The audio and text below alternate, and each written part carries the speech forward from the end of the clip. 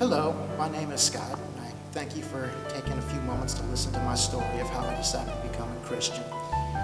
I guess it was a couple years ago in the summer of 2006 when my ex-girlfriend Heather and her daughter Casey asked me to attend church here at Deer Meadows, and of course I did. First time I've been to church in many years, if not more than a decade. That relationship did not work, and I started to spiral downhill because I began drinking and going out and doing things that a respectable person should not be doing. I started to notice that.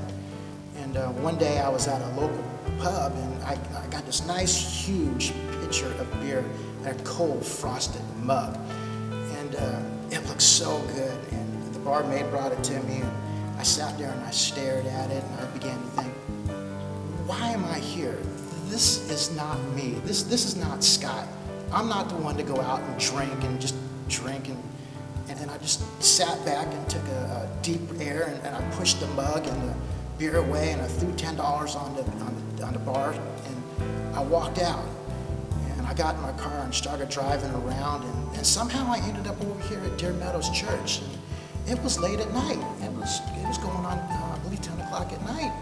Got out of my car and I started walking around the grounds of the church and I came up towards the main chapel and I opened up a door and to my amazement it was open. I heard laughter and some voices coming from within and I looked back behind me and I'm like, okay, there's somebody here, and I think to myself, okay, so something's drawing me inside this church. I don't know what it is. I walked down the hallways and I came across a room that had some people in it, and I kind of knocked on the door, and this young lady came out and asked if she could help me.